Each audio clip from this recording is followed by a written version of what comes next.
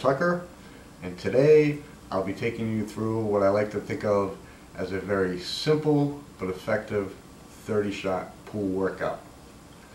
The purposes of the workout are not only to make you better and more consistent at the 30 shots that we're going to be shooting, but my main objective is to help you start to improve your overall pool perception.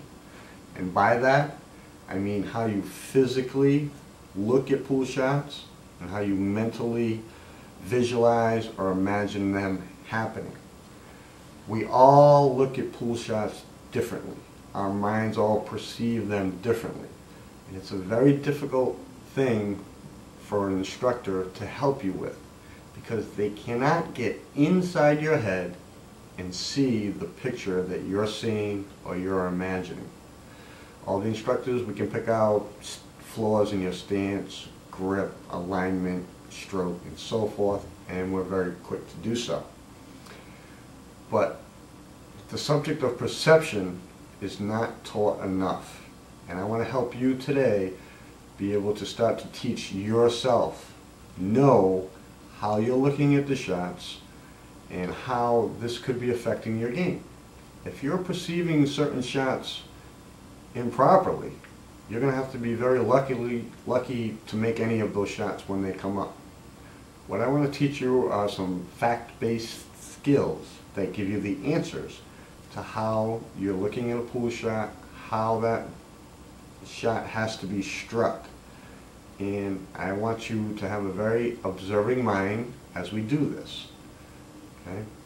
I want to cover some of the tools and methods that I'll be referring to as we work our way through the shots. That way I won't have to stop and do it later on. And the first thing I want to discuss is a little bit about my method of aim, which is called contact point to contact point, matching contact points, parallel contact points.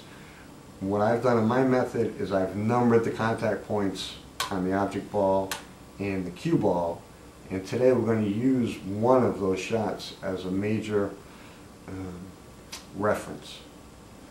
Let me just explain really quick how contact point to contact point works. If this is my object ball and I want to shoot it in that corner pocket, we all know how to walk up and pick out, okay, here's my contact point. Okay. Well, we'll say it's on this line right here.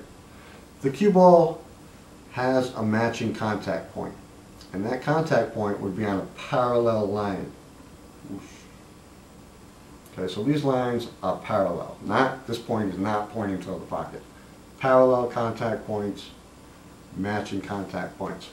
What I've done is I've numbered all these contact points on the front of the object ball and put the same identical numbers along the front of my cue ball.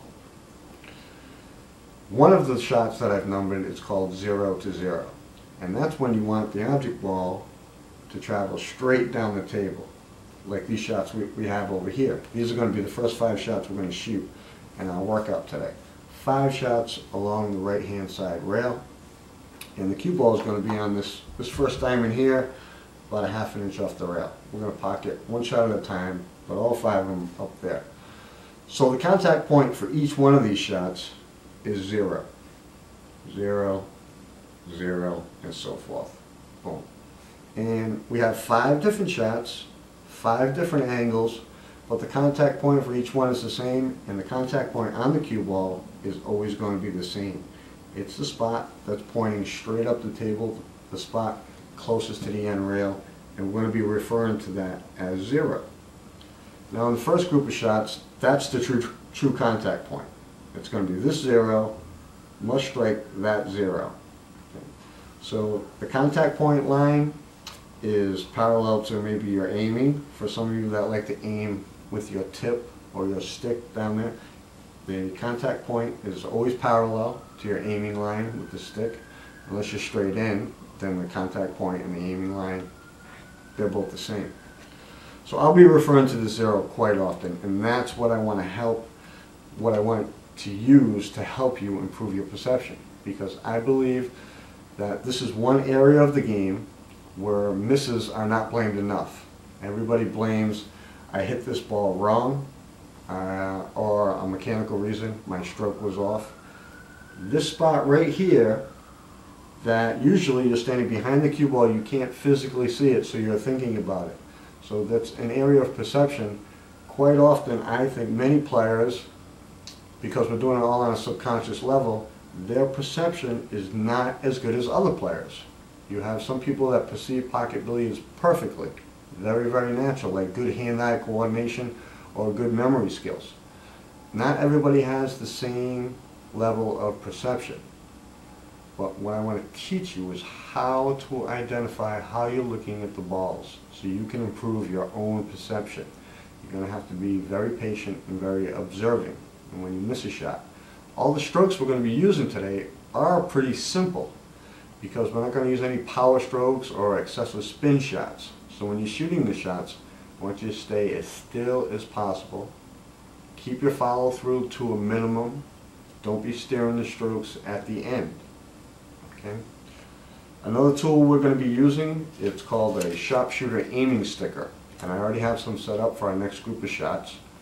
And what the sharpshooter does is it's like a ghost ball training tool or a tip aiming training tool, and it gives you the answer. What you would do is you would place the object ball on this, well, let me show you how to put it on the table. If you want to pocket a ball, practice a shot in that corner pocket here on this board, you take this line right here and you point it towards the center of the pocket. Let me peel it off for you. It comes on a piece of paper, peels on and off fairly simple. I'm not going to stick it in, I'm going to stick it to the table.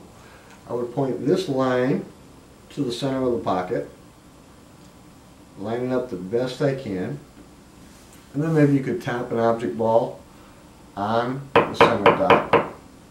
Now, no matter where your cue ball is, you would practice replacing the ghost ball, okay, this outer circle, or you could practice aiming your tip to this white circle that has a little tiny red dot in it also. Okay, sharpshooter aiming stickers, and they peel on and off. Fairly simple. If you're careful and you don't wrinkle it, you can stick it back on the paper, and they're reusable. My friend and partner, Ray McNamara, he's the inventor of these, and they work very well. They also give you answers, and that's what I want to give you, aiming answers. Alright, our first group of shots, 5 down the right hand side rail, 0 to 0 contact point. I'm going to set that right up and we'll start hitting some balls. Now everybody's favorite part, we finally get to hit some balls. Let me show you how to set up our first 5 shots. Cue balls on this first diamond here, you want it anywhere from 1/4 inch to 1 inch off the rail. You hardcore players, you want to freeze it up, or when you get better at the workout and you want to freeze it up, go ahead. Right now I want to give you a little bit of leeway. The first shot will start on the middle diamond, and the object balls are all going to be 1/4 inch or 1/2 inch off the rail. I'm going to shoot the 1 ball from here, then the 2 ball, 3, 4, and then the 5 ball. I want to show you how I want you to think and how I want you to approach these shots for now. You don't have to aim this way for the rest of your life. I want you to use the information I'm giving you as answers and tools. You can test your own perception to see if you can improve. For years, you know, for the history of the pool, we all came up, say, okay, I want to hit it right there. Then we come back and we try to hit right there, but we don't give enough conscious thought to which part of the cue ball we're going to hit there. Some people say don't worry about it, your brain's a magnificent tool, it's the best thing on the planet, but you know what, it's not perfect. We all have perception flaws, memory flaws, hand-eye flaws, hand-eye coordination flaws, whatever. Some people at a higher level of perception. I know personally my brain was naturally picking out the wrong parts of the cue ball on certain shots. And I still have a tough time overriding my brain when it comes to those shots.